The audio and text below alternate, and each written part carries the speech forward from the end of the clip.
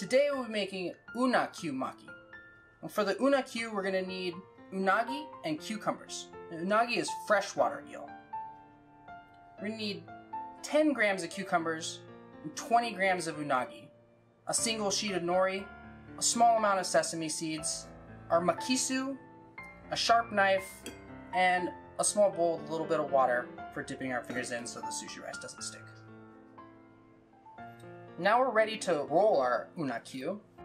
I'm going to start by placing our makisu on the cutting board. We want our flat side of the makisu facing up. Then we're going to place our nori on the makisu with the rough side facing up. There's a shiny side facing out. Ends up being more presentable this way. And when we place it on the makisu, I want to leave a small amount of space at the bottom here, about ½ an inch, which aids in rolling. Then we're going to dip our fingers in our water bowl here and spread the water out on our hands so the sushi rice does not stick to our hands. And we're going to place the rice across the middle of the roll here and then spread it down to the bottom edge and the side. But we want to leave the top ½ inch bare nori.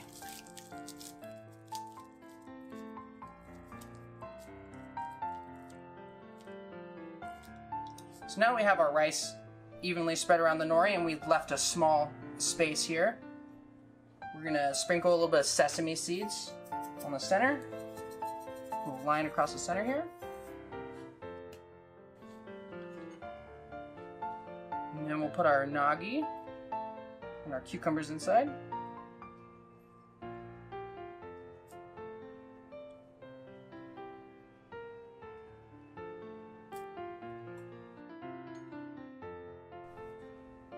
We're ready to roll it up. I'm going to start by putting our thumbs under the makisu on the back here and our fingers on top of the ingredients inside and just applying gentle pressure as we roll up. And we want to bring the nori to meet the other side of the nori. Now we want to be careful here. If we have any cucumbers sticking out, we'll just tuck them in. It will prevent from the roll sticking to itself. So then once we have it here, we're just going to do another quarter turn and apply light pressure, very gently. We don't want to squash the rice or the ingredients inside. And we're ready to cut our roll. We're going to start by cutting the roll directly in the center. And bringing this half around and lining it up. And we'll cut this section into thirds.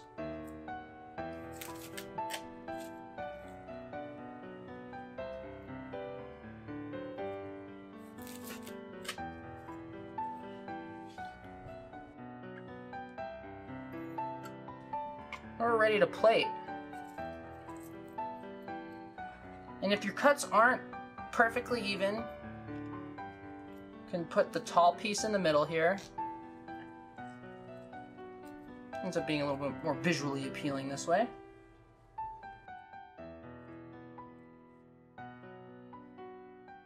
And then for this roll, we're going to apply a little bit of unagi sauce on top. When we dab the unagi sauce on, we don't want to completely cover the roll. We're just going to do a little dab on each piece, right in the middle. So you can see a little bit of the rice on the outside.